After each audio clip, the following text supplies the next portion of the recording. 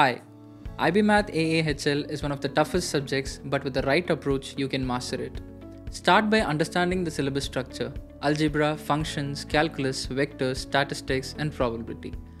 The heaviest weight falls on calculus and algebra, so prioritize them from day one. Conceptual clarity is everything. Don't just memorize formulas, understand the why behind each method. Proofs, transformations, and derivations often appear in paper 3 and can boost your score.